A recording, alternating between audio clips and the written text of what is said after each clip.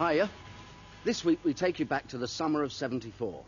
West Germany had won the World Cup, but England had failed to even qualify for the finals. The country was crying out for a man to put back the pride in our national game. And the FA chose Don Revie. Today, Leeds United directors announced that they have accepted the resignation of Mr. Don Revie to free him to accept the appointment as England team manager. There's no doubt Revie had his critics, but as far as he was concerned, he was the top man. It is the top job in football, let's be fair. Any Englishman that is worth his salt would want to manage the England team. Green with envy, Cloughy was the surprise choice to replace Revie at Leeds. I just hope to maintain the standard. And if the standard has been the best, then what more can I do? The one thing that hasn't come here is the European Cup. I'd very dearly love to stick that on the sideboard. What happened next shook the football world. Bill Shankly announced his retirement as Liverpool manager and his return to family life. Oh, well, all the decisions are finally left with me, but they come into it too. I know their feelings, and my wife's feelings, and my daughter's feelings, and that. But I would say it's a family decision, really. And so Cup winners Liverpool met league champions Leeds United in the Charity Shield at Wembley. Clough led out his Leeds team for the first time, but realised it was Shankly's day, as he led out his Liverpool boys for the last time. It's Shankly's moment, and Brian Clough well aware of that fact.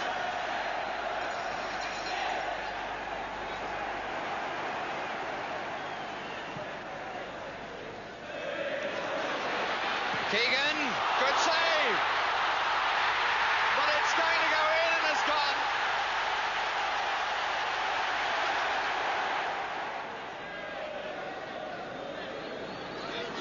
Lorimer. Cherry. Oh, he took up such a good position.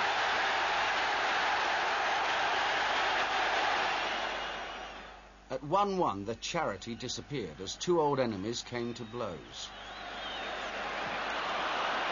Free kick never on, and as that ball goes past, the figure all in white is Duncan McKenzie.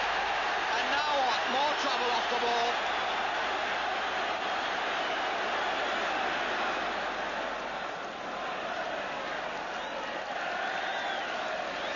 And Kevin Keegan having words with the referee. It rather looks as though the referee has taken stronger action this time. Keegan, who was sent off in Germany when it was a case of mistaken identity, and he's off here. And he's absolutely livid about it.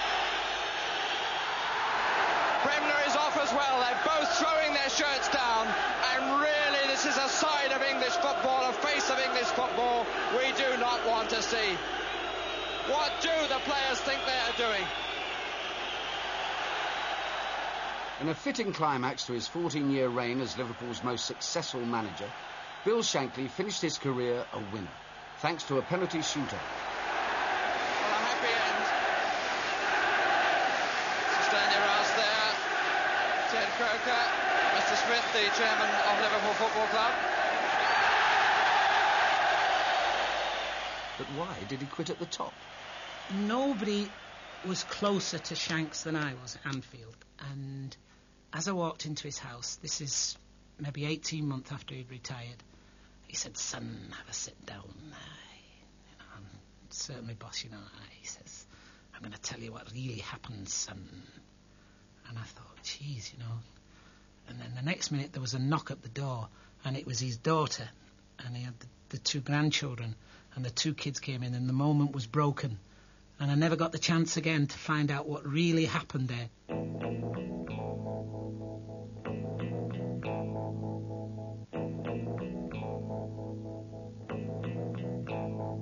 The cameras were at Stamford Bridge on the opening day, as newly promoted Carlisle, playing in yellow, made their First Division debut against Chelsea. Being watched by Harris, here's Clark.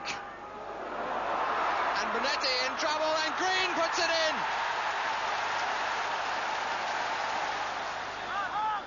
Martin. This is good running by O'Neill. That's useful, and he scored!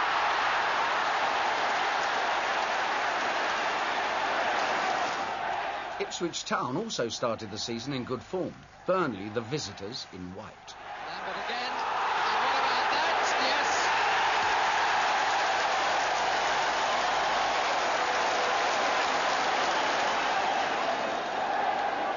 And it's Brian Talbot.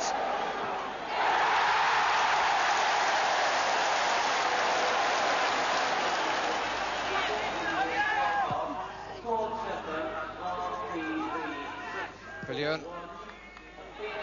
Lambert. Hamilton. Wymark.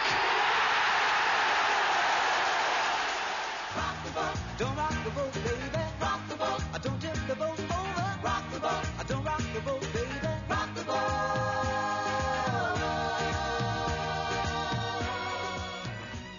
We had to take into account that this was the opening match of the season when we had 67,000 people at Wembley, and, well, how many on looking at television in the evening? Terrific. And it was a shock to the public. Scandalous. Absolute scandalous. 5 weeks. I mean, to be banned for 5 weeks for an incident where you're sent off in a football match, and like I said, it's never been heard of. Now, that normally when you were sent off, it was a matter of 2 games or whatever. Now, this actually took in 10 games. 10 games at the beginning of the season, which is a horrendous thing.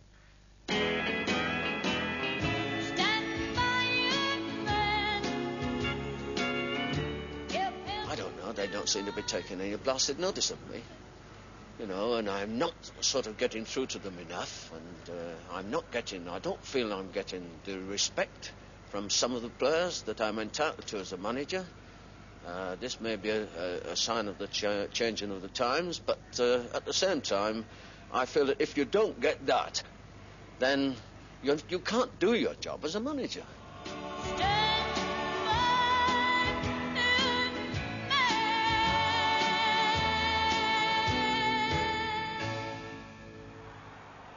With Nicholson gone, Spurs are struggling in the league as they face Liverpool minus Kevin Keegan, but with young reserve Phil Bursma in fine form. Number 6. Through ball for Bursma. That was a lovely turn by Bursma and a fine shot too. 1-0 for Liverpool. Phil Bursma. Highway number 9. Liverpool on the attack all the time now, having a go at Ray Evans. 10 is Kennedy. Miss-hit, but Bursma was there and it's his second goal. Here is pushing Liverpool forward once again. This is Phil Thompson. And now it's Brian Hall. Bursma's coming in, and that's his hat-trick. Phil Bursma again.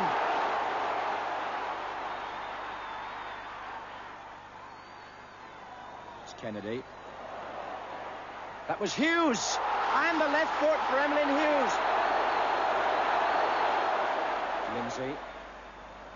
It's been Bursma's match with 3 goals already. Here he is again. Highway going to the left. This is Kennedy, and that's through. Liverpool's 5th, and Ray Kennedy scoring in front of the Kop for the first time as a Liverpool player. Man City are made of sterner stuff a week later during the top-of-the-table clash at Main Road. Somebody.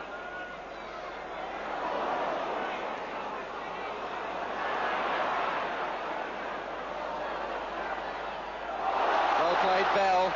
And driven across by Bell, and there's Marsh.